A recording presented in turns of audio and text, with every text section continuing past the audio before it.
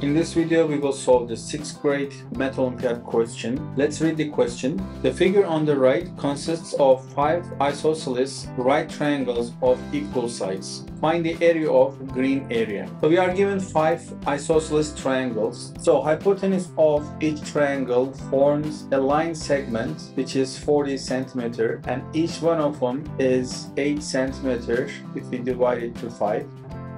And we can see that the right angle is this corner right here.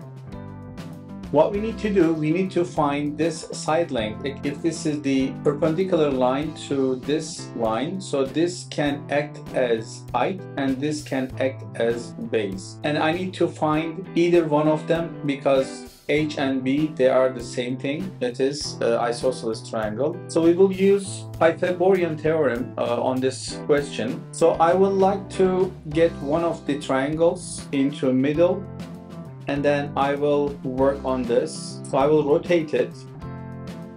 So this is the hypotenuse 8, and this is height, and this is base, and this angle here is 90 degrees. So if I say H equals A, then B also will be equal to A. In Pythagorean theorem, the perpendicular square of the perpendicular lines,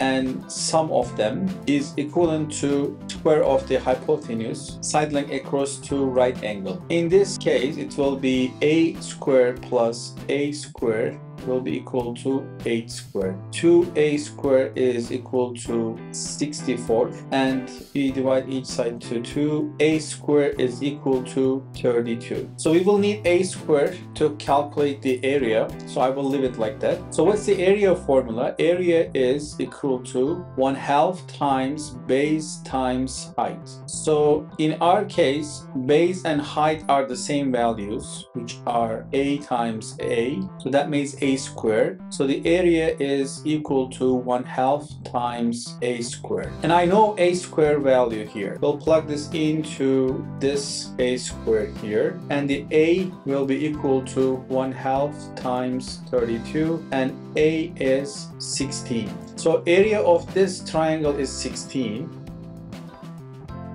So answer will be 16 times 5 equal to 80 square centimeters. So this is our answer to this question. I hope you enjoyed the solution, and if you like this video, please hit the like button. Please don't forget to subscribe our channel and turn the notifications on to receive updates when we uploaded a new content to our channel. I will see you in the next video. Bye.